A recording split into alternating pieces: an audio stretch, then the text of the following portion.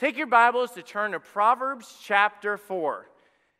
Any message that should ever be preached in a church should automatically start with the pastor say, take your Bibles and turn to, because if not, it's just opinion. Opinion doesn't matter. Proverbs chapter 4 and verse 23. Jude, we read how that you must earnestly contend for the faith.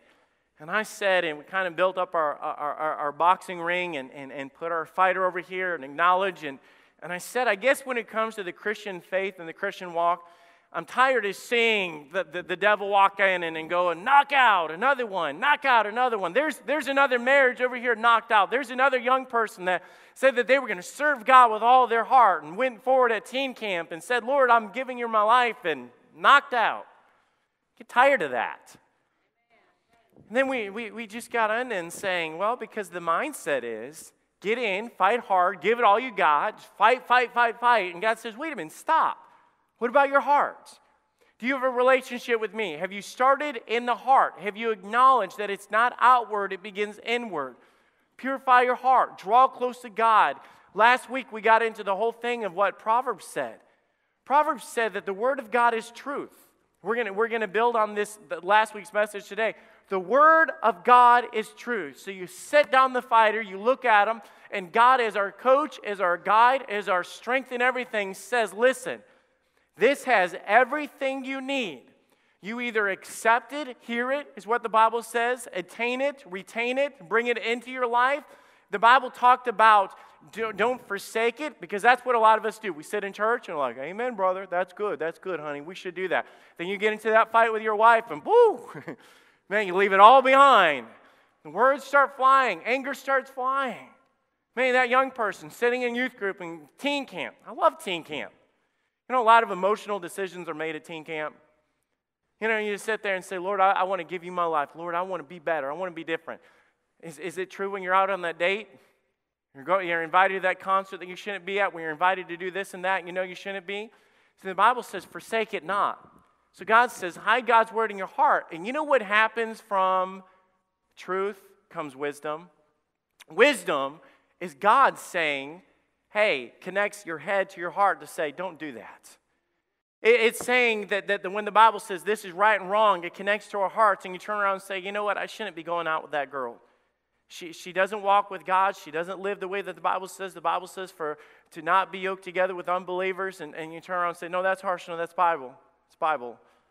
So if we just get to the point where we'd understand what's right and wrong, it would save a whole lot of heartache from us.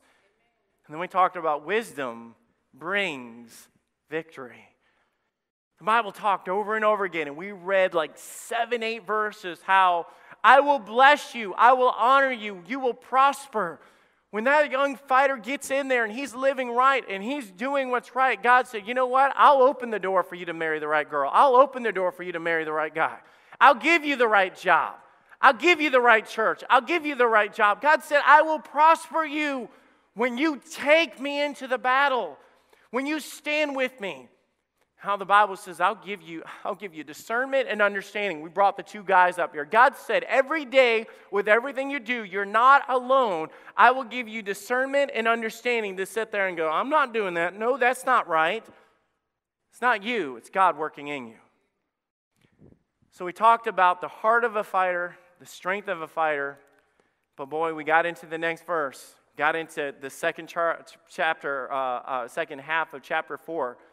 And he got into the warning to the fighter. The warning to the fighter. And this is where we have to listen up. Solomon doesn't stop, but he continues to warn the fighter and let them know, just because you start off well, and just because you get on the right path, just because you know these things doesn't mean it's going to end right. Okay, let's say you do everything we talked about. You stand with God and you walk out there and you fight with God and you fight with wisdom and you fight with truth and you fight with that. Do you think the devil's just going to be like, man, he means business. I'm just going to leave him alone? No. Actually, I'm telling you, you put a big fat target on your heart. And the devil turns around and says, you know what? I've got plenty of help on my side. And the Bible has, he's got temptation over here sitting in this corner. He's got lust over in this corner. He says, man, get ready. You're going to go in next. Over in this corner, he's got greed in this corner. He says, dude, you think you've got me? I will send so many people in there to knock you out. Dude, don't just think because you've got it together and you're coming to church and you're soaking it up and your kids are sitting in that pew to think that the battle is all taken care of, because I tell you, he still has plan B, I promise you. He's not done. So after he says all these things, he begins to warn the fighter to let him know what's coming up behind you. I used David as my illustration when we first got into this, and how he had everything. He was winning, he was victorious, and then he fell. You know why? Because the Bible gives us this principle here. You've got to understand that the devil is after our hearts. And the Word of God is what gets to our hearts and opens our eyes. Here in this passage, we're getting into Proverbs here in a minute. Here you've got Jesus talking to the Pharisees, and I thought about this, talking about the heart. And he called them out on something. He said, you generation of vipers. He said, man, you guys are great with pleasing me with your lips, but your heart is so far from me. And he said this because he saw what was coming out of their life. And he knew what was coming out of their life was a reflection of whatever was in their hearts. Let me tell you guys, whatever we feed our brains is what we fill our hearts. And the Bible says, and Jesus said this over and over again, Matthew chapter 15, verse 18, just listen. But those things which proceed out of the mouth cometh from the heart. They defile a man. Jesus said, you need to stop blaming everybody for everything and understand that the reason that stuff's coming out of your mouth is because it's in your heart. I'm setting up the message here. I want you to understand why this is so important to guard the heart. Well, let me say, with all due respect to anybody here, and nobody's come to me before the service, and you've got to understand, I just want to be a pastor that's willing to take this and give it to you right the way it is without you saying that man was judging me or anything else. Can I just tell you, our world is in a mess. Amen. It's in a mess. It is absolutely falling apart. I told my Sunday school class this morning, we were doing some studies, and I told them, I said, you know what bothers me about every sitcom and TV show that comes out?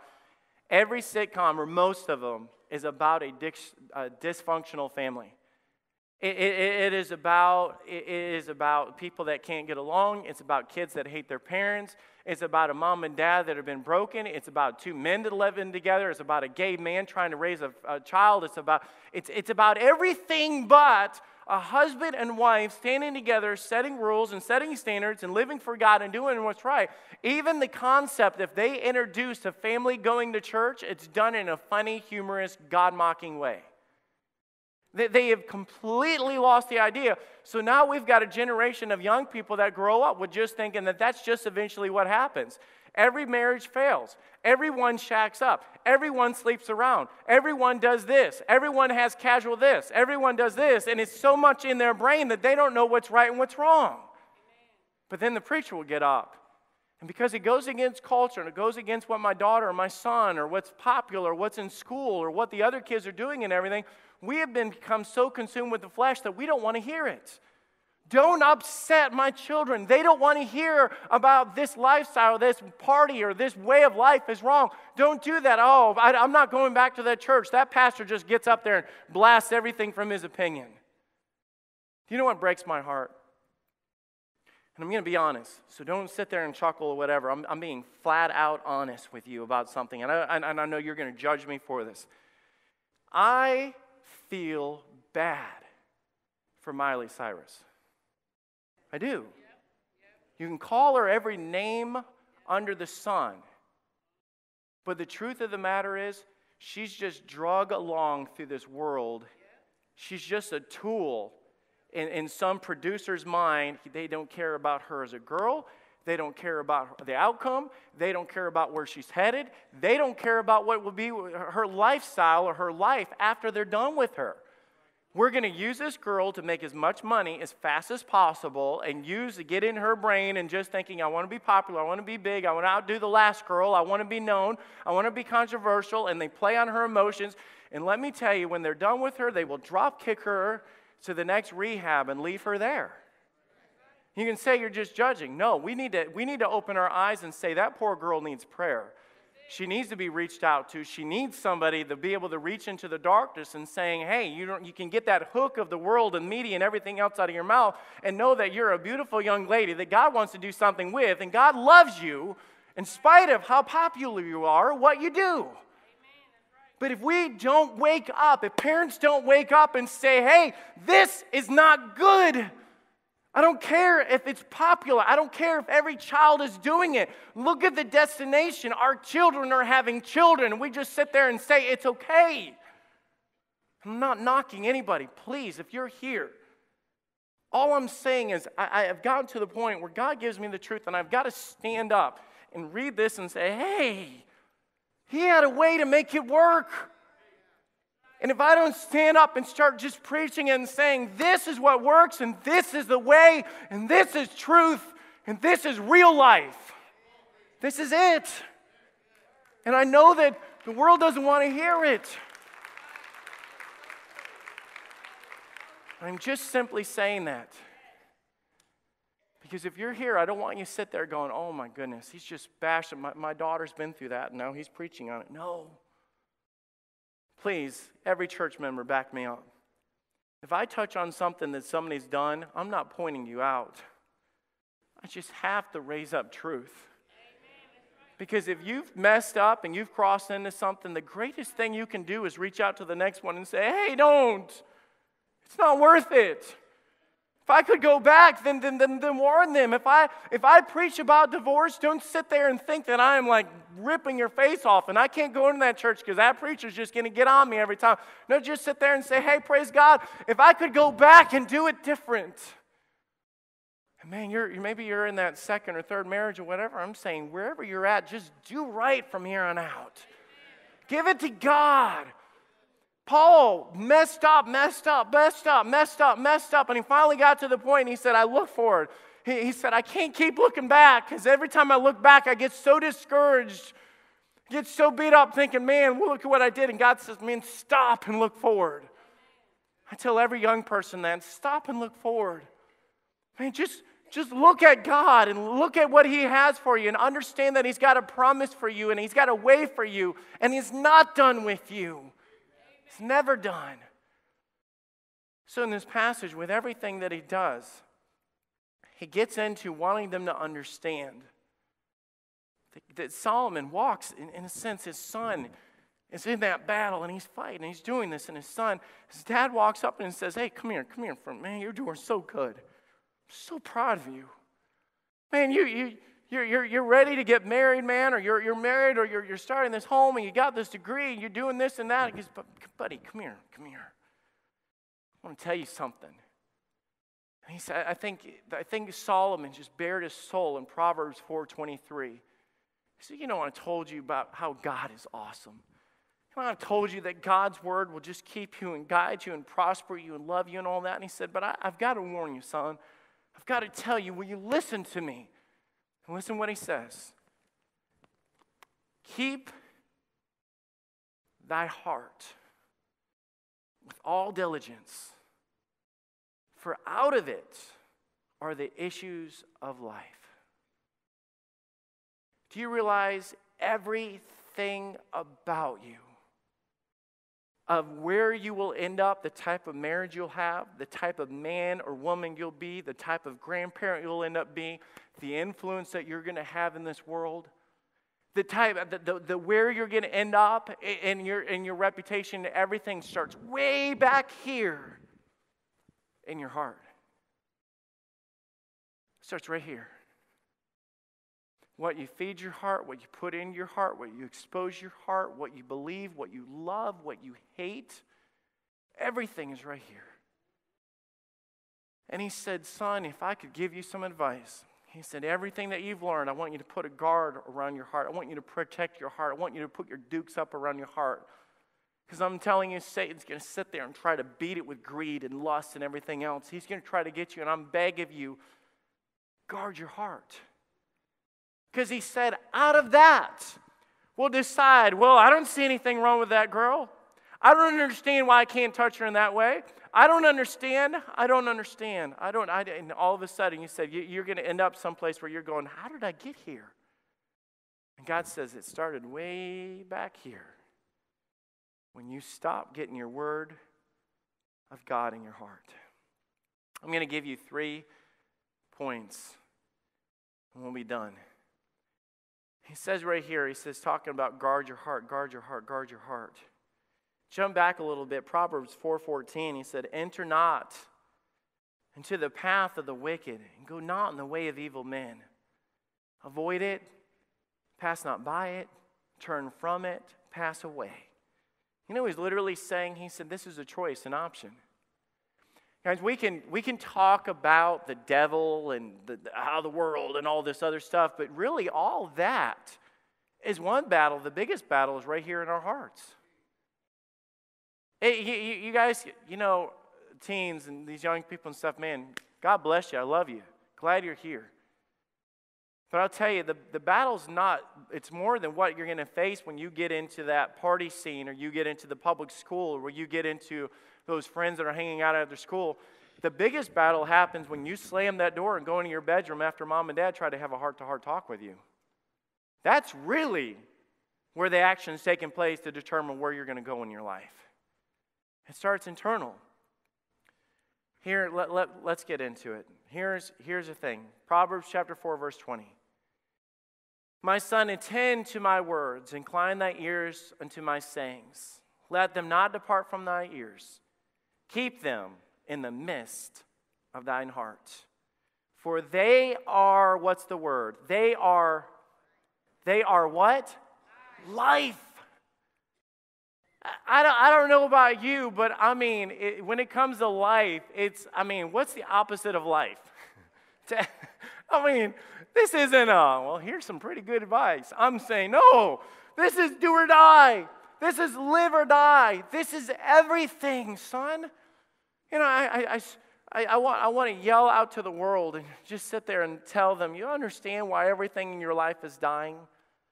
You want to know why you can be top whatever, 20 this and 20 that. You can break this record and you can have 20 Grammys. You can have gold records on your wall. Why you can break the record, the first person that did this or whatever, and still end up in rehab. You know why these people brag and they next on ET, they spent $25 million on their wedding. 6 months later, they're in divorce. It's never, ever going to make it work. 50 million, 100 million, I don't care how much you spend on it, it's not going to make it work. You see, all this is what brings life to your marriage. This is what brings life to your home. This is everything. There's not another way. There's not another direction. There's not another decision. There's nothing. When you sit there and God lifts us up and says, this is life. He goes on, he didn't just say, this is life. He turned around and says, this is health. And health to all their flesh. Here's the warnings. This is what Solomon continued to tell this young warrior. Number 1, there's instructions to be applied. There's a lot of opinions in this world. Right now, we have an entire government shut down because they can't decide on anything. We almost do that as Christians. We get in there and go, well, I think this is right. You know what? I don't look at it that way. I never looked at it that way. I don't feel that way. I don't do it. And God says, stop it. Case closed. If we just get to the point where God says, I made up the rules. I know what's going to work. You can debate on marriage, you can debate on dating, you can debate on entertainment, you can debate on raising children, you can debate on all these things.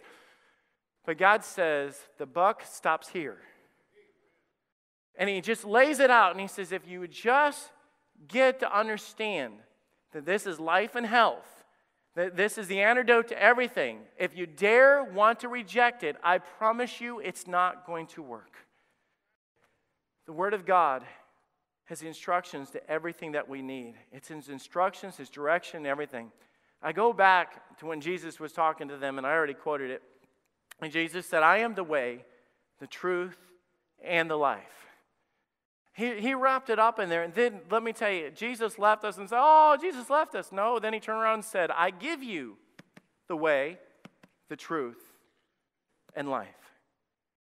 You see, every day when we come into church, We all are exposed to it through our Bible reading, through the classes and our kids are learning, through junior church, through Sunday school and one and everything. We're giving them what's right and wrong. We're going to give you what's going to work and not work. We're going to give you everything and say, this is how it works. It's important for us to understand. It's all right here. He said, out of this comes back. And so we stand up and say, man, I just don't know. Turn it back one chapter. Okay, we're gonna tie this in with something else. And so we're sitting there and saying, man, I don't know. it's not how everybody else does marriage anymore. You know what I'm saying? It's just like I figured we'll move in for a while and we'll just kind of see, and and just I don't know. It just doesn't. It's not the way people do it anymore, and I want to kind of fit in, and I just don't know if that's the best thing. The Bible says in Proverbs 3, and let me quote it right, 3:5. It says, son, you need to do something. You need to understand that you can trust in the Lord with all of your heart. I'm going to tell you straight up, son, you can trust in this completely. With all of your heart, every bit of you, with no hesitation. If you would just understand, you say, wait a minute, I was watching Dr. Oz, and I don't care what Dr. Oz says. Thank you, Nichelle. Back me up, sister. And we get sucked into all these different philosophies of life, and God just says, make it very clear. Trust in the Lord with all thy heart, and lean not on thine own understanding. So you're sitting there and you're saying, you know what, I know what I should be doing and being involved, and you guys can shoot me, kill me, be upset with me, that's okay, but I'm going to tell you right now, premarital sex is not the way to go. There are so many lives being destroyed and so many kids falling apart and teenagers falling apart and singles falling apart, and there's so many. I'm dealing with it on this end of it over here, sitting with a couple in my office, and they're emotionally distraught, and they've been through it, and she's been with this many guys, and he's been with this many guys, and I don't know if I can trust her, and all that. All of that wraps up in this package because God says, no. But we're not wise, and God says, trust with all of your heart, and lean not on your own understanding, and lean not on your understanding that the world and everything around is going to get you. Lean not on your understanding, but in all thy ways. In how you do everything in your life, acknowledge Him, and He will direct your paths. God said, I'll make it to where you meet the right girl, and I'll make it to where you date the right way, and I'll make it to where you can stand at that altar without regrets, and I'll make it to where you can go on that honeymoon and enjoy every aspect of the way that God created, and it's not wrong. You can raise kids and stand united and teach them the truth, and you can raise them to do right. You can send them out in the world. God said, on all thy ways I acknowledge, and I will direct your paths. I've got it. When young people are pulling guns on themselves and shooting themselves because they're so depressed because they've been rejected from a boyfriend or girlfriend at 11 years old, something's wrong. When we have young people that are sitting there debating in their hearts when they should become sexually active, or whether or not I'm gay or not, or whether I should be doing this and how far is too far, and all these other things, we throw a heap of garbage into our young people's lives because we're not willing to just stand there and say, He knows what's right for you. The only way that anything's ever going to change in this world is when Christians stand up and they trust the Lord with all their hearts. And say, God, it might not be popular, and nobody might ever listen to me, and our church might not ever grow to be a mega church, and we might not ever fill every pew, and they might stand up and walk out to their car and say that guy is old fogey and old-fashioned and stuck in his ways and everything, and he's narrow-minded or whatever, but I'm just telling you, I'd rather preach the truth and see young people turn out and say, hey, it does work when it's done God's way. I want that. And if we don't get determined to honor God, if we don't just get to the point where you say, God, you're the only thing that matters, and I don't care what people think, then we're going to continue to fall on our faces. And that just is stinking getting old. It's getting old. And turn around and he said, man, he said, son, there's going to be a lot of junk that goes that way. He said, but verse 7 in that, he says, but be not wise in thine own eyes. Fear the Lord. Put God in the right perspective in your mind. To understand that He will be your best friend. He will be everything you need, but I'll tell you, He will be your judge. You will reap what you sow. God will not be mocked. For whatsoever a man soweth, that shall he also reap. You cannot sit there and do your own thing and say, well, God says that I shouldn't be listening to that. And God says I shouldn't go to movies. And sit there and curse God and have premarital sex and rip off their clothes in front of each other and everything, and then just label it as a big lie of the devil saying it's entertainment. God says, no. My word says, set no wicked thing before thine eyes. The Bible says, do not take the name of the Lord thy God in vain. That's what God said. And then you turn around and say, well, I didn't say it. It's worse than that because you pay him to do it. I'll tell you what, I love my wife, and I'm not gonna slap her or abuse her anyway. And if some guy came up here and I paid him, said $10, and I slapped her across the face, you guys would think I was an idiot. Here's the thing. When you walk into a movie theater and you say, here's $10, and they curse God over and over again, and you're paying that guy $10 to slap my God in the face. It's worse. Call it entertainment, but that's not entertainment to me. I wouldn't pay you to spit in my kid's face, and I'm not going to pay you to spit in my God's face either. You say, well, that's not how people look at it anymore. I know. And that's why America's falling apart. That's why homes are falling apart. That's why churches are falling apart, because we're not getting back to just say, hey, you know what, I'll stand up and say what's right and what's wrong. Man, it grieves us in our hearts and we don't like it or whatever, but I tell you, what's right is right and what's wrong is wrong. Let me turn around and keep going with this. There are instructions to be implied, but notice he goes, there's a path to be chosen. Here's the thing, let me do this for we have a free will.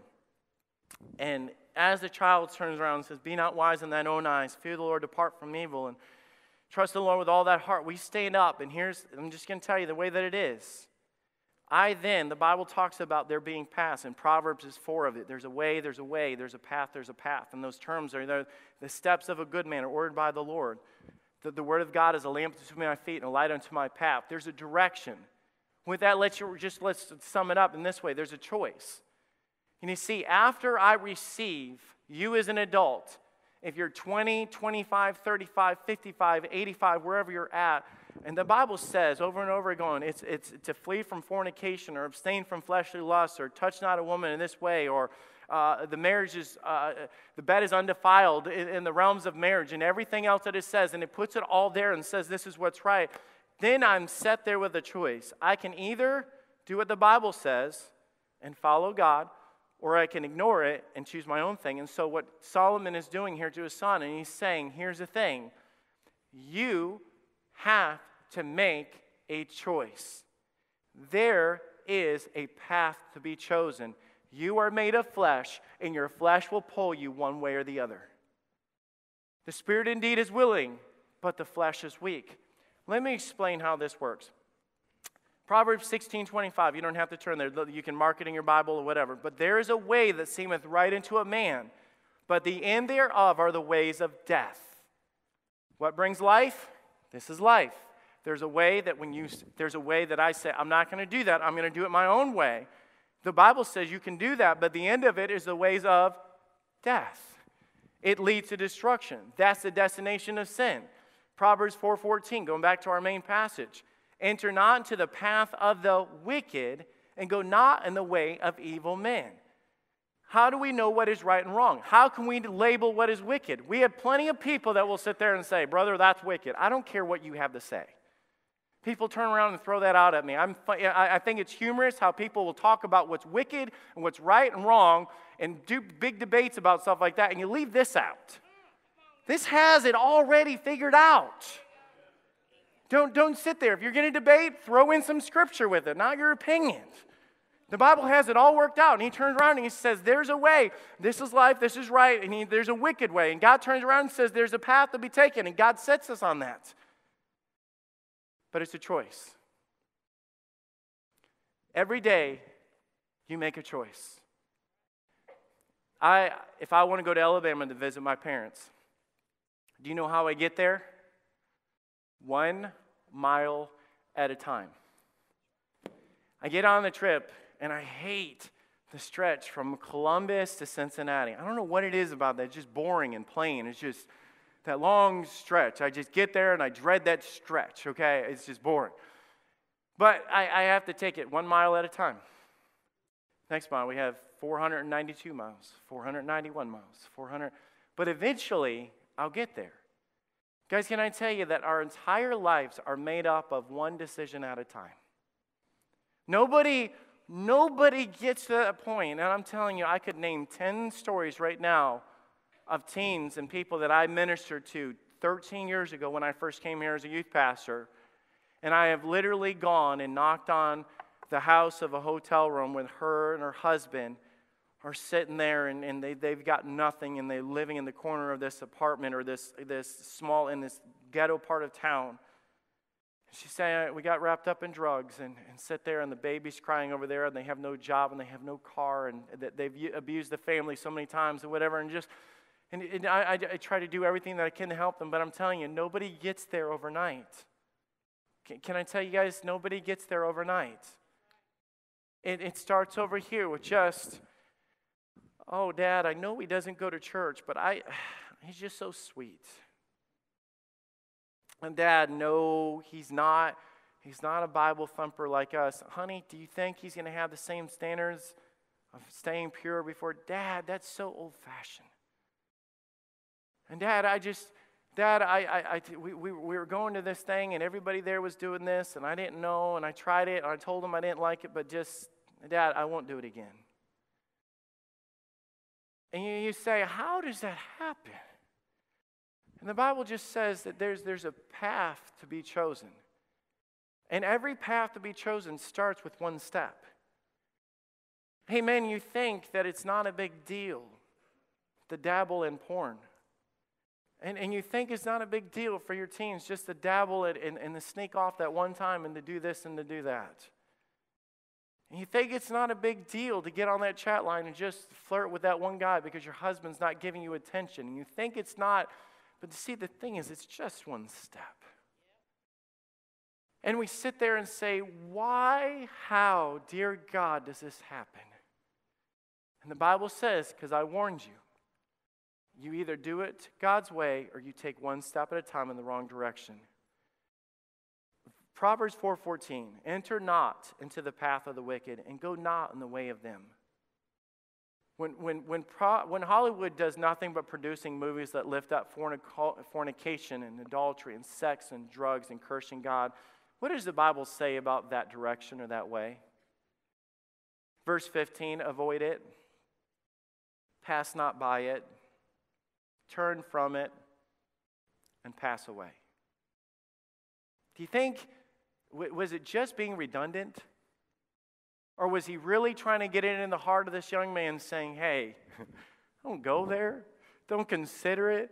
It's not worth it. It leads to nothing. It won't make you happy. And the thing is, if we don't get that in our heads, there is choices to be made, and a lot of us are making really bad choices.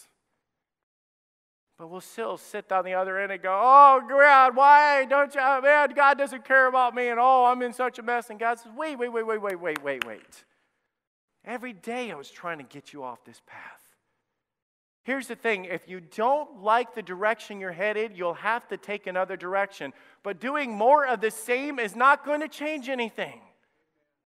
If that boyfriend or girlfriend is not healthy for you to take you on the direction that God has for your life, then it's time to find a new boyfriend or girlfriend.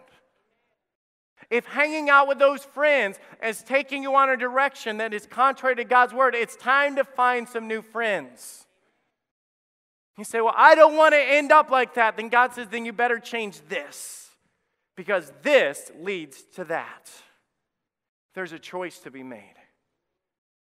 Avoid it. Pass not by it. Abstain from it. I mess up and I end up drinking every time I get around those guys. What do? Avoid it. pass not by it, turn from it, and pass away. And I end up, every time me and my girlfriend say that, that's as far, we're not doing that again. Every time we get alone like that, every time I go to his apartment, every time I this, I don't know what to do. Avoid it, pass not by it, turn from it, and pass away. Guys will sit there and say, I end up sitting on my couch and watching things on my HBO that I shouldn't watch and doing this. What do? Avoid it, pass not by it, turn from it, pass away. Say, man, that's not good, I know. Let me finish with one last thing. The Bible is very clear as it says this. Read Proverbs 4:18. But the path of the just is as a shining light, and shineth more and more unto the perfect day. God screams out, even in a service like this, and says, man, that pastor's not trying to beat you up. He's not trying to drag you down. He's not trying to knock you down. I promise you, this applies to all of us. But God screams out to us and says, you know what's right and wrong. You know in your heart. You know this. And he says it's this shining light in the right direction. Verse 19, the way of the wicked is as darkness. Listen to this. They know not at what they stumble.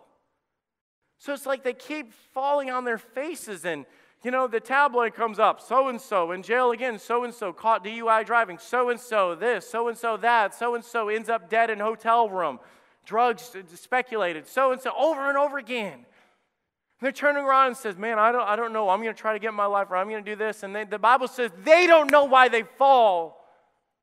But he says, but you walk in a path that I've lit up before you so that you can know. See, we're without excuse. You see, by us going to church and us having the Word of God and you having Christian parents and the heritage and wherever you came from, God makes it very clear to us because He doesn't want us to what? Stumble in the darkness. You know what God is literally saying? I don't want you to end up falling on your face because I've given you the very thing that will light your path. I've given it to you. There is instructions to be implied. There's choices to be made. And there's boundaries that need to be set. In Proverbs 4:23, keep thy heart with all diligence, for out of it are the issues of life. That word keep is the same exact word for guard. I know there's a lot of things in my neighborhood that can hurt my kids. People will drive through my neighborhood like they're in NASCAR.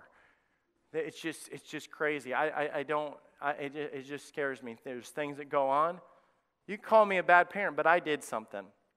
I have a fence in my backyard. They don't get shocked if they jump over the fence. It's nothing crazy like that, but it's just something because I love my kids so much that it's basically, I set a line and say, guys, you're going to be really safe if you stay in this spot right here. And so what I do is I establish boundaries to keep them far. Now the street is way over here, but the fence is over here. Because it's not a matter of, hey, kids, I want you to be really good at dodging cars. If they come, jump really high or run or scream, you know what I'm saying? It's just that's what the game they're playing. Honestly. It's like, oh, I had no idea that I was pregnant. No, don't play in the street. Get out, I've got HIV. Don't play in the street. You're going to get hit, I promise you, eventually. Because be sure your sin will find you out. You reap what you sow. You cannot sow it and not reap it. It's not going to happen that way. So what I do is I take my kids and I just establish some boundaries in their lives. You see, the Bible says guard. It literally means put up some posts in some areas, put up some guidelines in this. If I wanted to make it to the back of the sanctuary right now, this is an awesome thing of putting these things here. And I put these things in and says, well, okay. And I can make it back because I've got something to keep me on track. And the thing is, if we don't learn to take God's word and say, you know what? The Bible says, well, here's things that God said to us. And the word is true. It'll bring health to us and it'll bring safety. And it sets me on the path of righteousness, and God's got great blessings for me at the other end of it. And I'm not going to be wise in my own eyes because I'm thinking that's a shortcut, but God says no, so I'm not going to do that. And I'm going to fear the Lord because I know that when I put Him in the right perspective of who He is, it changes my life. So you know what, kids? Here's the thing. We're not going to watch these kind of movies in our home. He says, but Dad, this isn't, no. This is where we're drawing the line right here. If they dare cuss my God, they're done. Kids, if you're going to have friends, I'm going to tell you, I don't care who hates me, but you're not going to go and be around this or that. And I'm not laying out, but you guys get the point. He sit there and say, honey, Dad, I want to go out with this boy. All right, well, here's the rules.